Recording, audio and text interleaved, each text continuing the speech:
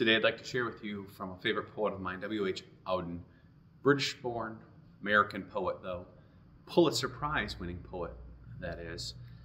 This is called, For the Time Being, a Christmas Oratorio. Well, so that is that. Now we must dismantle the tree, putting the decorations back into their cardboard boxes. Some have got broken and carrying them up to the attic. The holly and the mistletoe must be taken down and burnt, and the children get ready for school. There are enough leftovers to do, warmed up for the rest of the week. Not that we have much appetite, having drunk such a lot, stayed up late, attempted, quite unsuccessfully, to love all of our relatives, and in general, grossly overestimating our powers. Once again, as in previous years, we have seen the actual vision and failed to do more than entertain. It is an agreeable possibility, once again, that we have sent him away, begging though to remain his disobedient servant, the promised child who cannot keep his word for long. The Christmas feast is already a fading memory, and already the mind begins to be vaguely aware of an unpleasant whiff of apprehension at the thought of Lent and Good Friday, which cannot, after all, now be very far off. But for the time being, here we all are, back in the modern Aristotelian city of Darning and the 815, where Euclid's geometry and Newton's mechanics would account for our experience, and the kitchen table exists because I scrub it. It seems to have shrunk during the holidays. The streets are much narrower than we remembered. We had forgotten. The office was depressed as this.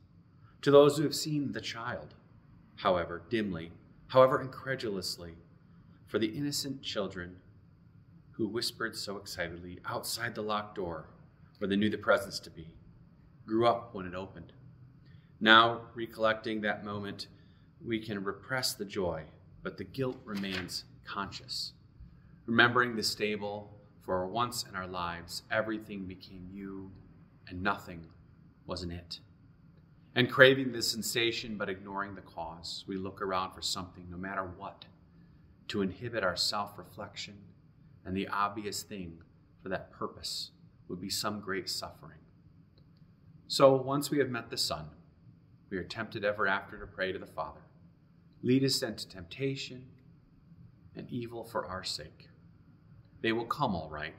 Don't worry, probably in a form that we do not expect, and certainly with a force more dreadful than we can imagine. In the meantime, there are bills to be paid, machines to keep and repair, irregular verbs to learn, the time being to redeem from insignificance.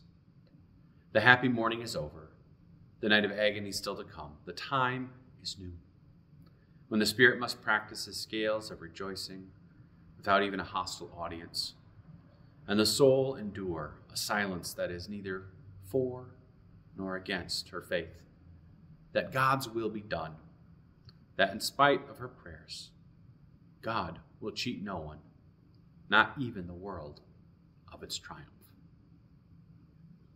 We'll talk soon.